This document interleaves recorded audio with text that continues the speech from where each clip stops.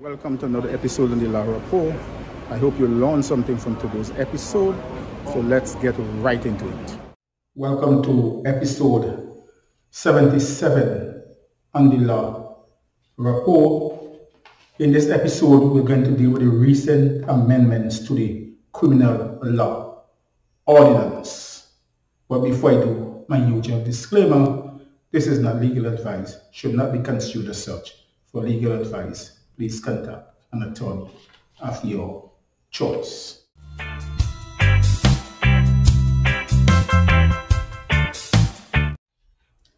Welcome back.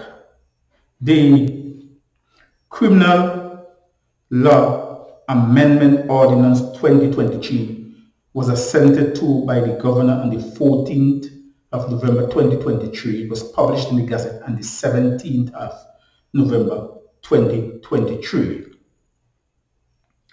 The amendment inserted a new section 8A immediately after section 8 of the principal ordinance, which now deals with mandatory minimum sentence and exceptional circumstances.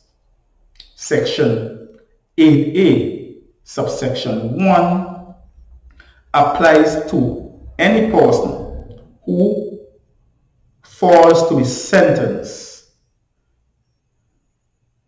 regardless of whether or not the offense for which the person is being sentenced was committed before or after the commencement of this amendment. Subsection 2, notwithstanding any written law, the court may sentence a person to a shorter period than the mandatory minimum sentence prescribed, where A, that person is under the age of 18 years of age, or B, in opinion of the court, exceptional circumstances exist in relation to the person or the offense. And this is echoing the same language that is used in section 30 of the Firearms Ordinance in relation to exceptional circumstances. Let me say at this stage that I believe that this amendment is geared towards persons who would come before the court in the future to be sentenced for firearm-related offenses, because I am not aware, with the exception of Section 12 of the Theft Ordinance, where aggravated burglary carries a minimum mandatory sentence of 5 years and a maximum of life imprisonment. I'm not aware of any other law where exceptional circumstances is a factor when it comes to sentencing. And in any event, aggravated burglary, there is no provision for exceptional circumstances. So I am convinced that this amendment is specifically geared towards persons to be sentenced for firearm-related offenses. So back to the amendments. Section 8A, subsection 3, sets out that the court, in considering for the purpose of section 2 whether a sentence of less than the mandatory minimum term is just in all the circumstances, the court may have regard, in particular, to any previous convictions of the person who falls to be sentenced and whether the public interest would be served by the imposition of a lesser sentence.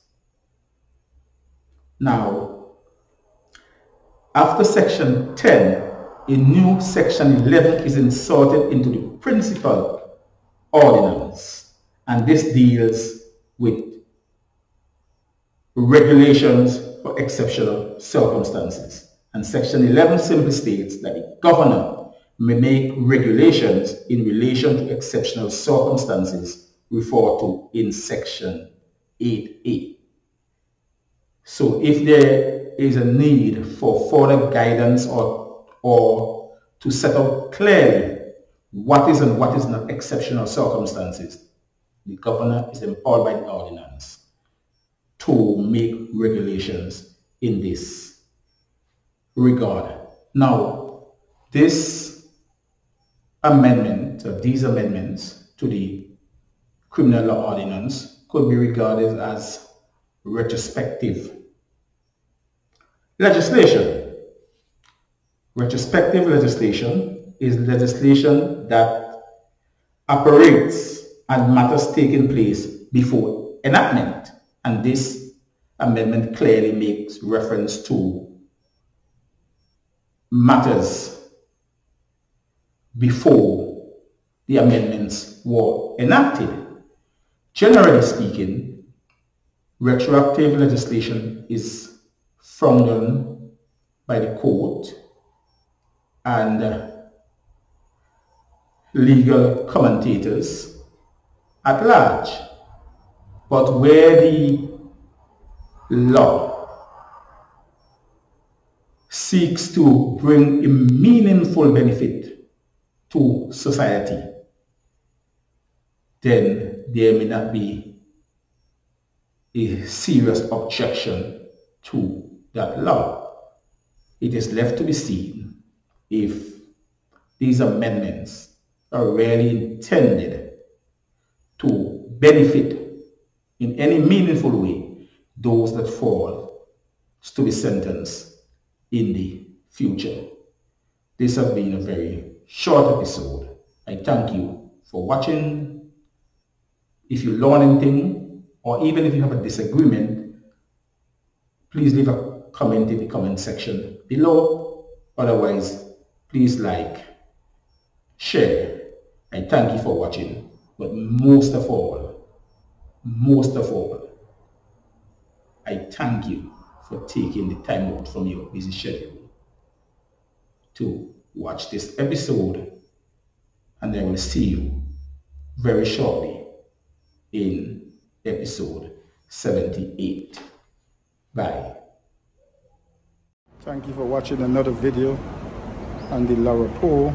Please like, share, comment, and most of all, thank you for taking the time out to watch this video. See you in another episode.